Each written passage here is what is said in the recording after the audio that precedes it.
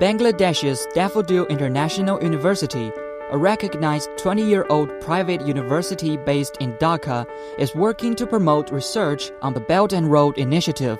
The Daffodil International University Belt and Road Research Center was established in May. With academic research, international exchange, and talent training, it is regarded by some as the first think tank fully focused on the China-proposed BRI in a South Asian country. Masoom Iqbal, professor and dean of the Faculty of Business and Entrepreneurship at DIU, said they're giving emphasis on teaching and research, adding that BRI is their prime focus as it represents a very popular concept.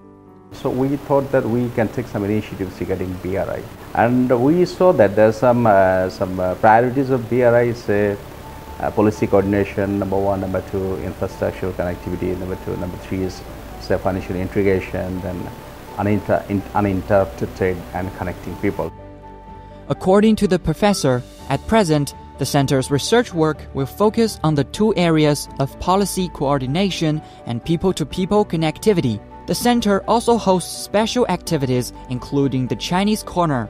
সারা বিশ্বের কাছে এক ধাপ এগিয়ে নিয়ে যেতে চাই এবং আমার ইউনিভার্সিটির ছাত্রছাত্রীদের সাথে সারা বিশ্বের সাথে পরিচিতি লাভের জন্য daffodil belt and road research centre অবরত কাজ করে যাচ্ছে এবং আমরা রিসেন্টলি চায়নার জিয়াংশু ইউনিভার্সিটি অফ ফাইন্যান্সের সাথে কোলাবোরেটিং এর মাধ্যমে আমরা প্রতি মাসে একটি চাইনিজ কর্নার প্রোগ্রাম করে থাকি।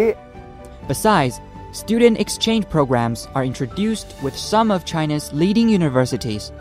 Basically, our mission is to create landscape in education and research sector to create a bridge between Chinese student and Bangladeshi student. Our future plan is to create a bridge with Chinese community, and we are collaborating with Jiangxi University Finance and Economics.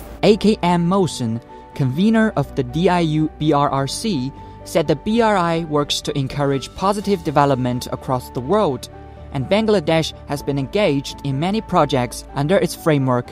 It actually implements the positive economic development and in terms of infrastructure and education and so many things. It will be a great opportunity for Bangladesh actually to open a new business wings, to open a business globally with the connection of the China.